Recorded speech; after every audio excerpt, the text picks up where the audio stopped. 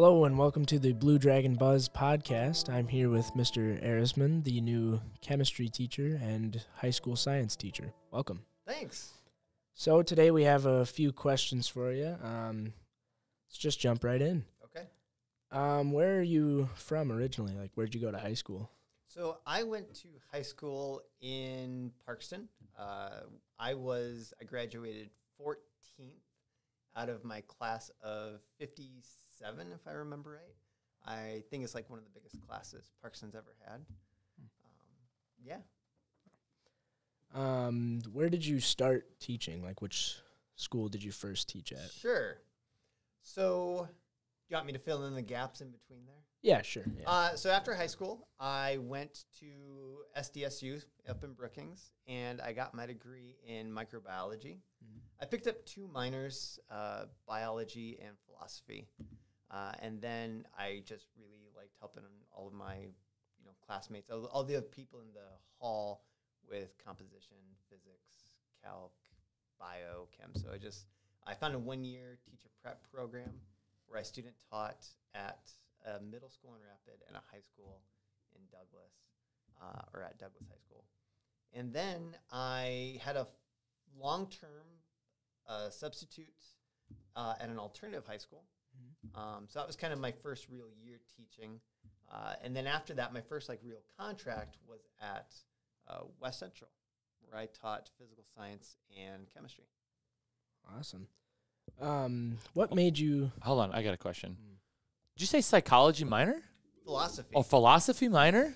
It's you don't see that very often, right? No, I'm. What was the interest in it? I just really liked ethics. Oh, yeah. I'm just kind of learning all the different ways of how different groups of people or individuals figure out what's the right choice to make here, and just all of those different theories are really interesting. Does chemistry, physics, philosophy, they don't really go hand in hand here. No, I did take a philosophy of science course, but it was taught by a logic professor who was taking all of these big statements and reducing it down to well, if this is X and this is Y.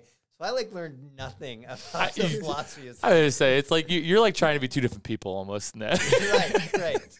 Sorry, I had to interrupt. Yeah. Our next question is, what made you decide to come to Garrettson High School? I had been at T for 7 years. They had kind of lost their entire science department. And so I kind of got a call just asking, hey, were you thinking of wanting to teach something else? And so I went to T, where I was able to teach chemistry. And then I picked up physics there, and I fell in love with physics.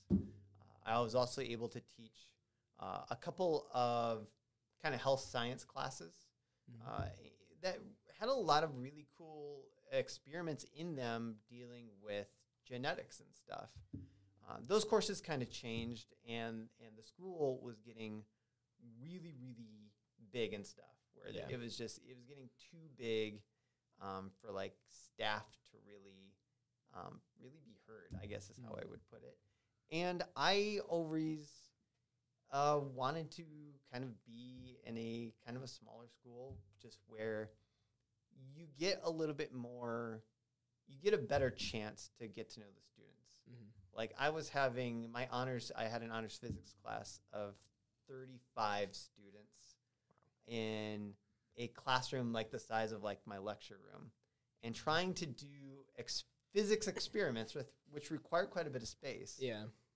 With 35 students in one room like that was just impossible. I had to set it up where I had half the students in my room doing the lab and the other half out in the hallway working on stuff. But even then, I was having to split my time. Yeah.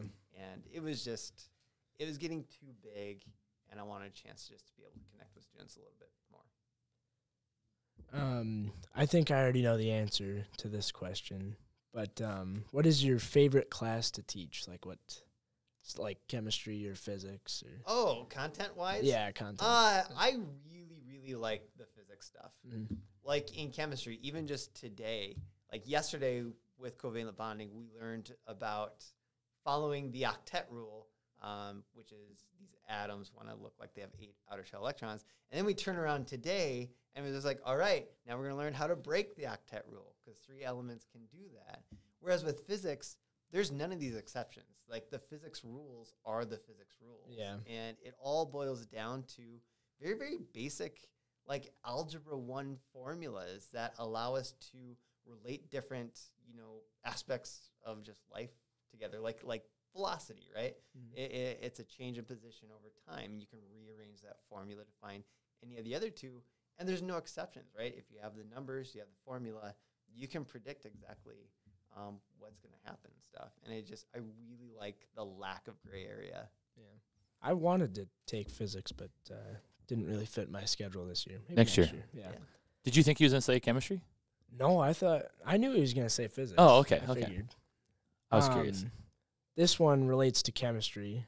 Okay. What is your favorite element and why? I'm going to have to go with gallium.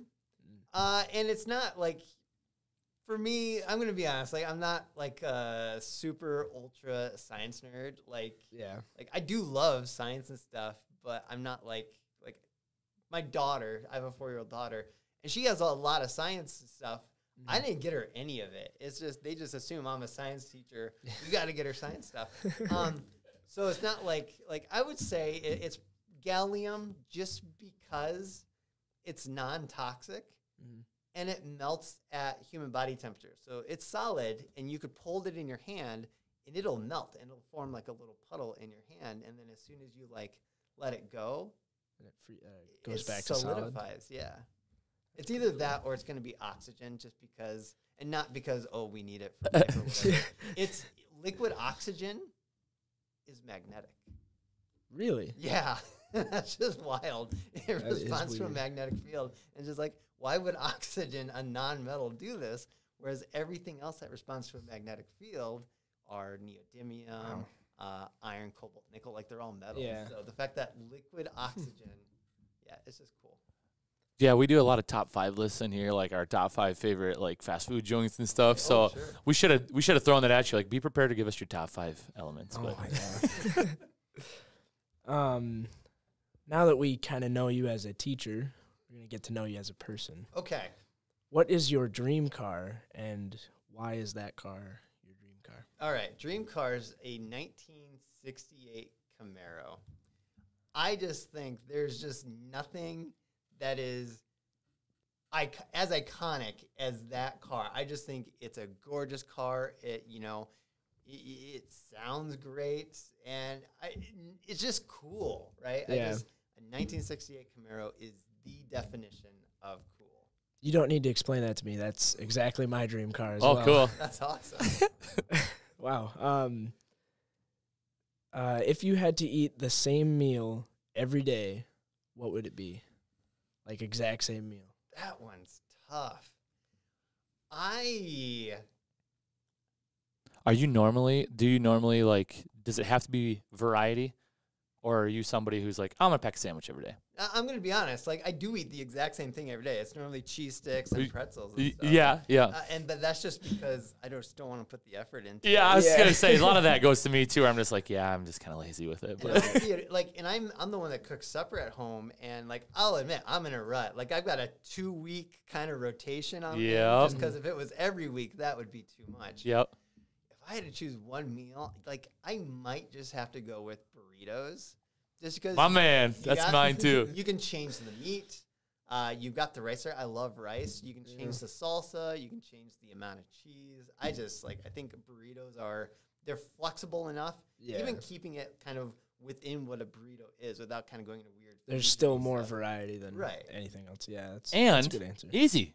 Like, you could still make every burrito is like kind of simple. Like, at the same time, right. like you can have the variety and keep it simple. You don't have to sit there and do a bunch of different things. So you got a rice cooker. You just put the rice on. It'll cook in time. Just cook up your meat. You just pull out whatever condiments you want out of the fridge. Couldn't agree more. There you go.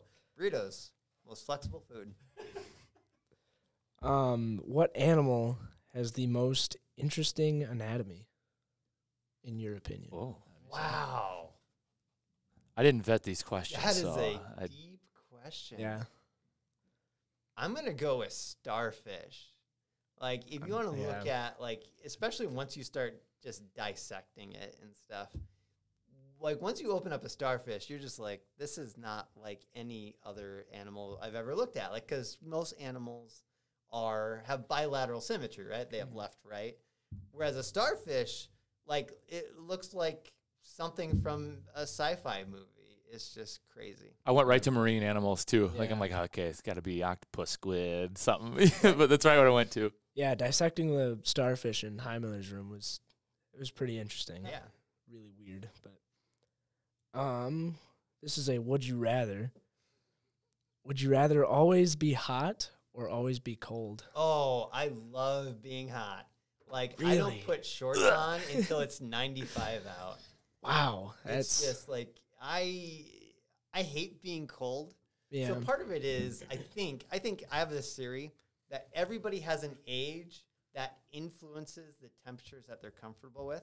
Yeah. And my dad was a Marine, so I was born in Southern California. We lived in South Carolina. Then when I was like 5, we were living in Yuma, Arizona, which is like right on the border of California and Mexico. It's surrounded by desert.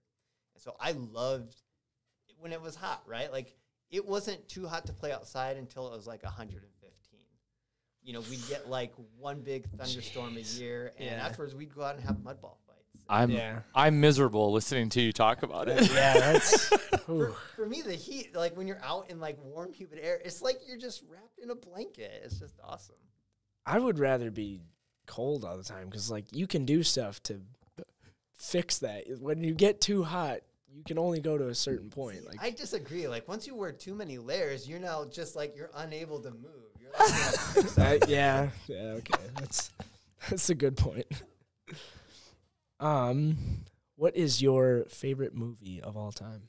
oh, okay. So I'm a bit of a cinephile, and I don't think you can have one favorite movie. I think you have to break it down by genre. I agree. But I would say my favorite genre is probably horror movies. Like, I'm a huge like superhero fan and stuff, but horror movies are kind of my go-to. How disappointed are you right now? Because we just did a Friday the 13th We trivia did. challenge, and Josh I killed it. I killed it. Yeah. That was a fun video. Part of me wants to like throw out some questions and see like where your knowledge is, but So I'm going to say, like, I'll pick my favorite movie out of my favorite genre. I'm going to go with the original Night of the Living Dead. Oh, It's all black and white. It's Yep. got this like super like depressing ending, and I just think even without being gory, like they actually had to make the situation scary, and it wasn't about jump scares. It wasn't about gore.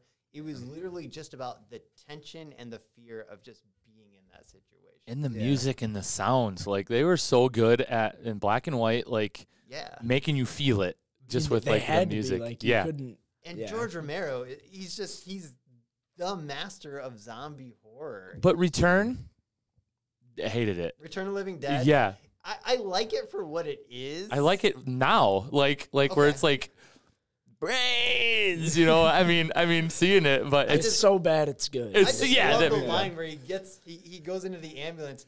Send more paramedics. Yeah. This is awesome. I say that because I just watched it like 2 nights ago. It was just on HDNet or whatever that channel is or whatever, and I was like, I haven't seen this for like 4 years, and I'm like, yeah, it's so bad. I can't stop watching it, but. And then when you go into like Day of the Dead, Dawn of the Dead, Yeah. those are also just awesome movies. But Night of the Living Dead, the original, favorite movie. I would say mine is my favorite horror movie.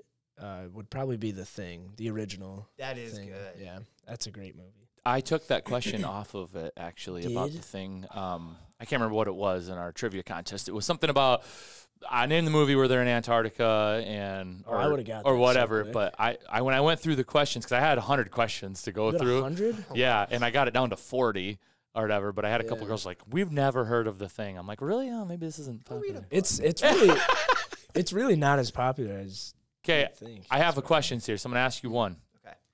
In Jeepers Creepers, the creeper rises every how many years to feed? Oh, I only saw Jeepers Creepers Like once. one time, yeah. I I feel don't like I even did think too. I remember That the came answer. out when I was in. Was I still in high school? Or was Maybe, college. yeah. I mean, I was trying to think of that too. This is one that I think Josh got wrong. That's why I asked I'm you. gonna go with- I did get it wrong. I'm gonna go with 50. 23 years. 23. 23. Okay. I knew it Because was I a gave them weird the one. answer and they all went, "Why is it such a random year?" I'm like, Yeah, "Oh." because I was Pick a thinking, number. like 25, 100. Even or not even, but like Yeah, normal I numbers. think right. that 7 or 10 was guessed, or Yeah. 13. yeah. One more. What kind of allergy does Charlie have in Hereditary? Have you ever seen Hereditary? Yes, I loved that movie. That ending came out of nowhere.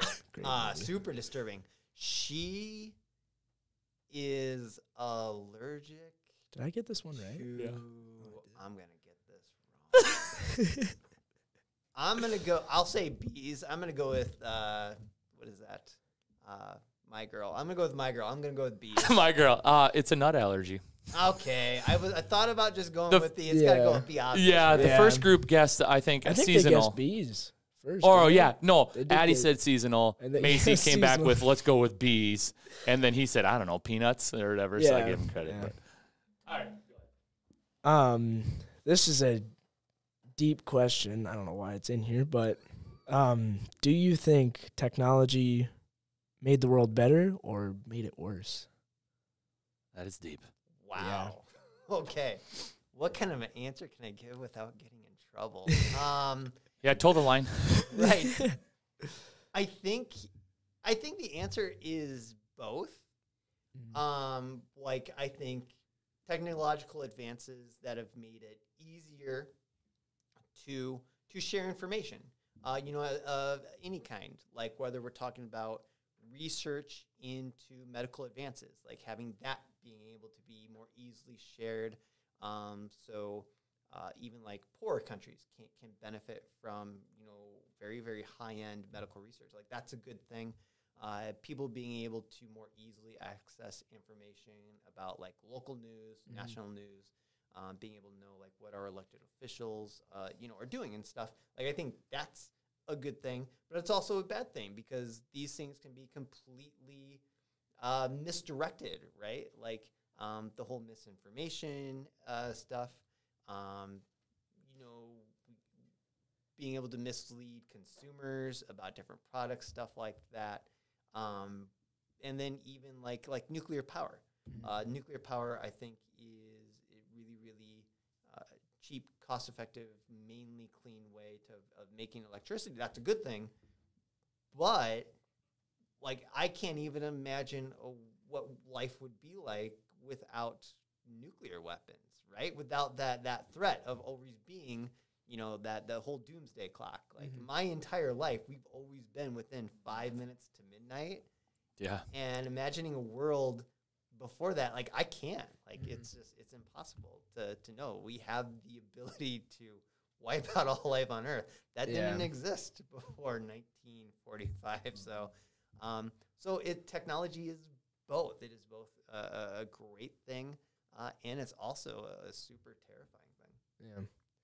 Well, I hate to end it on such a dark question. We're not going to because you guys were telling me about Yeah. Mr. Ehrisman's magic tricks. That's what I was going to. So, okay, your transition. I want to make sure that we hit that. I 'cause- mentioned to them that when I came in to retake my quiz or test or whatever, you were learning a magic trick. Okay. And Yeah, I do like to watch magic trick videos every now and then. Okay, so just say normal deck of cards. It's not like an unopened one. I just grabbed one from the classroom. But this is a normal, just kind of deck of cards. Can confirm it is Right? normal. I love magic. Okay. And like the Penn and Teller show. Yeah, Yep, it's yep. just fun just to watch some of those. Yep. Yeah. So I'm just going to give it a couple shuffles. Like it's already kind of shuffled up. Okay. So you can go ahead. You can take a card. All right. Okay. So you're looking at it. Okay. You got it? Yeah. Okay. You can show it to the camera. Yeah, I need to see it. I want to Show the correct. Yeah, we got it. Yeah. All right. So what I want you to do, I want you to go ahead and just push it right in there. right in the middle. Yep. Try it. There you go. Okay. Oh yeah. All right. Check your I'm hood. excited. Check your hood. Hood. Wouldn't that be awesome? Oh, I thought he. Okay. So, but we You are got going to me do there for a this. Okay. So second. you put your card in here. Yep. Okay. So there's the deck. What's that? Is that one card that's backwards? Is that your card? Was it the 3 of diamonds? How did you do that? Wow. That's magic, right? That's That was magic. impressive. A magician never tells. That was good. That was my card. Yeah. Impressive. I'm so glad I told you to bring a deck of cards. When you watch it, though, you guys know what I did. So That was. We'll be slowing it down. Yeah, well, yeah. it's super easy. We're going to edit this video and we're going to zoom We're all just- the way yeah. in on it. We're gonna be analyzing it for 20 minutes, just like, how did you do That's that? how You're it's going to get it right away. Wrap it up now. All right. Thank you, Mr. Ehrisman. It's been nice getting to know you. It's been a pleasure. And if you haven't had a chance yet, Friday the 13th, Scary Movie Trivia, if you're a horror movie fan. Some of the answers got on there as I was trying to scroll through, but Yeah. otherwise, pretty fun. Josh killed it, so. Go watch me dominate. That's going to do it here for the Blue Dragon Buzz. Thanks for watching.